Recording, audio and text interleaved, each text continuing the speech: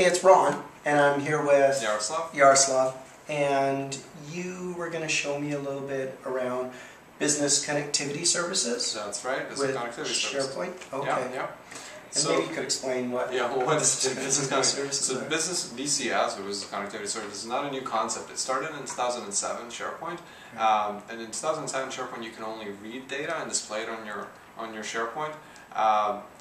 In 2010, now you can read, write, delete. So in general, from a business standpoint, you've made all of this investment in your SharePoint as a portal. Now you've upgraded to 2010. Your users are familiar with the user interface. They know what lists are, what calendar is, everything.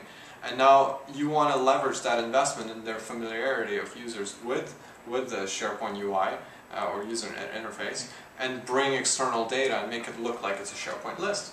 Okay, so I'm going to dumb it down for us dumb guys here. You're saying SharePoint, with SharePoint 2010 and business connectivity services, I can now connect to any line of business application? Yes, absolutely. Okay, so I could connect to my HR system or my accounting system and pull it, okay.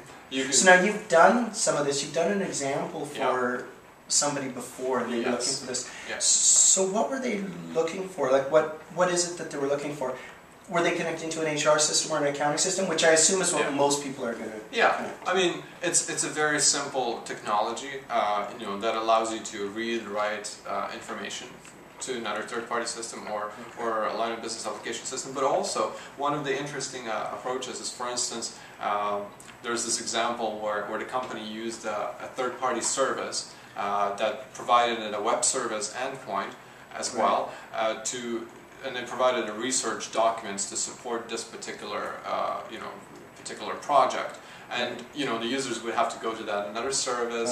And then so there's a SharePoint site for a project, and it could consume documents provided by a third party. Exactly. So one of the easiest things to do, leveraging business connectivity services, to connect to that data source, bring it over so they can see at the glance in one look of their project site, okay, those are my research documents, and they look like a document library. Right. So, well, why wouldn't I just use BizTalk Server or Scribe to integrate SharePoint with my accounting system or my HR system? Because I'm guessing, like, the most obvious example is I want to pull resources from a project that are held in a GP or accounting system and suck them into the SharePoint site and just show them on the side for a project page. Right. So why wouldn't I use BizTalk?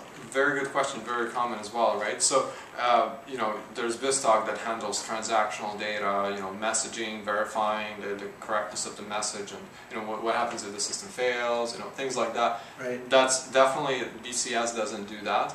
But again, BizTalk costs licensing, implementation, skills, just overall maintenance of the system. You have to have it on a separate server. For simple scenarios like, amalgamating something on your project page and retrieving it from external, BCS is a solution for you.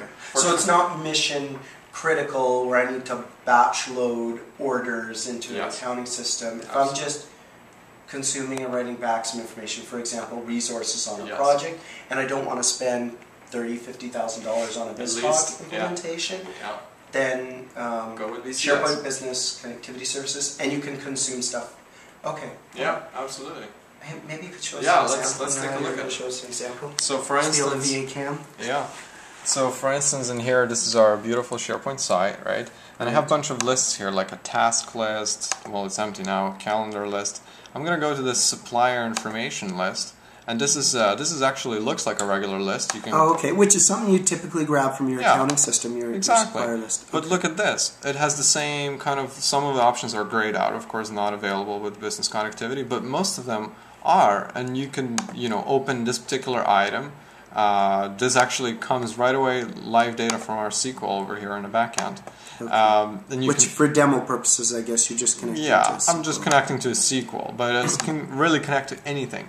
And you can modify your data here, delete the item, save the item, and pretty much users are familiar with this particular interface. And in this scenario, you're actually writing back to the database too. If you edit the item in SharePoint, it's writing back. It's writing back if I want to. So I can give permissions to what items are going to be shown in terms of functionality. Do you want to allow people to edit the information or just view the information? Not only that, I can also if I don't want users to go into the supplier information, I can just drop this particular view onto my homepage, and or in this area of the homepage, and actually show that there. And they're coming back as list items, which means it's very easy for people that have been trained to manage SharePoint to use and edit those items. The functionality. Yeah. Yes, absolutely. Yeah. Okay.